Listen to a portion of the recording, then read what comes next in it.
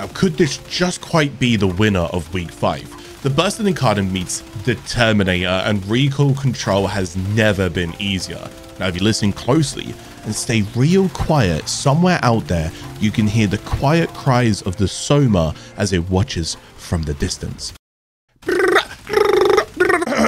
Mr. Video Maker, just tell me what I need to know and never do that again. Yeah, you're right. My bad. Where do you get the Burston Incarnon from? Steel Path to Viri Paradox circuit missions. Every week you can select 2 out of 5 weekly rotating Incarnon weapons, and this week Burston is here to be picked. What does the evolved shot look like? Changing its form from a 3-round burst shot into a fully automatic, the Incarnon provides 600 shots to mow down enemy platoons like the seized growths that they are. And although it's not yet confirmed, I'm fairly certain Burston Incarnon was actually sponsored by Rambo.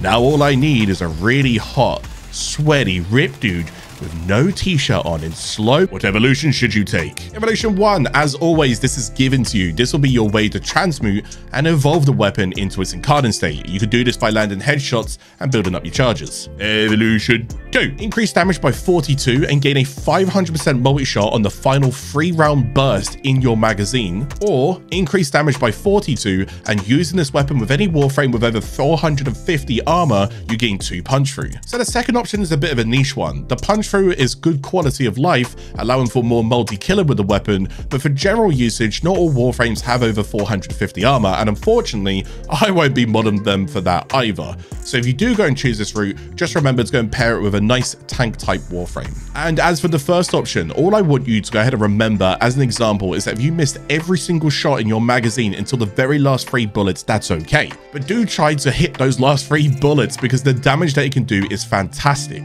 This also means that if your weapon is ready to evolve before you've used all your ammo, I would still recommend dumping your entire magazine, then evolve, because the weapon will still reload itself as it evolves into its Incarnon form. Evolution 3. Increase your magazine capacity by 21. Gain 100% reload speed when reloading from an empty magazine, or better recoil when shooting the weapon. So for the first option, I would specifically choose this if I needed the ammo for any reason. Whatever the reason, it's up to you.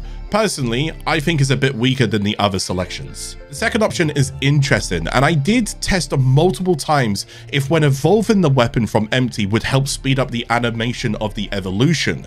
It unfortunately did not, and since evolving also reloads the weapons, this is counterintuitive to take as an option if you are solely focusing on evolving the weapon. However, if you are not wanting to evolve the weapon, then this option synergizes with Evolution 1 because you can ammo dump the magazine, and then here you can get a quicker reload. So it works hand in hand for a non-Incarnon route. That leaves us with the final option, and overall guys, there isn't really a downside to taking this, especially because I will be focusing on evolving this weapon to its Incarnon form. This will help control my firing. And Evolution 4. On full burst hit, gain 20% damage up to a maximum of 100% with 5 stacks. However, reloading or evolving the weapon will reset the damage. Gain 22% increased critical chance, or gain 40% increased damage to an enemy per status type currently affecting them. So for the first option, I was excited to take this to see what I thought would be a 300% damage increase to a non-evolved Burston.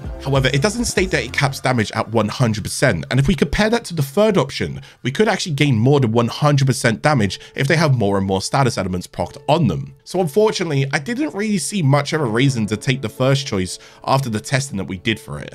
As for the second option, it's exactly what primary weapons would want in the current state of the meta, so it's pretty much a solid choice for me to instantly hover over and select from. And the third option, as explained briefly in comparison to the first, it yields us more damage in general. However, with my build, you will see in a moment, I didn't really see the need to take this because if you already have arcanes or damage arcanes such as Merciless, or if you have the Galvanized Aptitude mod, then there isn't really that much of a reason to add this in here. It's definitely a good choice, but for me and for the build that I'm taking, I'm not going to be taking this selection. What build should you take? Yeah, it's happening guys. A fully automatic weapon that can benefit from critical chance can easily scream for a hunter munitions build due to the scaling and the reliability of the meta that we are currently in. So this is a safe choice to add breathing room into the gun, allowing it to perform if you just decided to stay further in your endurance missions. And because the weapon has such good rate of fire, I decided to pop on the critical chance on headshots such as Galvanized Scope, and we entered the red number number builds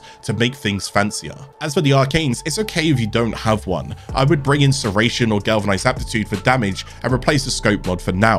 But if you do have arcanes, I would recommend damage such as Arcane Merciless, as it can complement our slash builds without any interruptions like Deadhead could. And guys, this isn't the only build out there that exists. The weapon is pretty damn strong, so feel free to play around with whatever you currently have available for you mod-wise, and whatever playstyle fits you.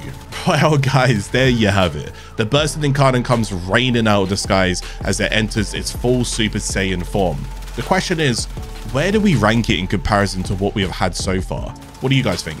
And if you could have changed any of these evolutions for the Burston, what would you have liked to have seen been replaced? As always, guys, thank you for checking out today's video, but please don't forget to leave a cheeky bit of support with a like or a share. And if you're new to the channel, hit the subscribe button. But until next time, guys,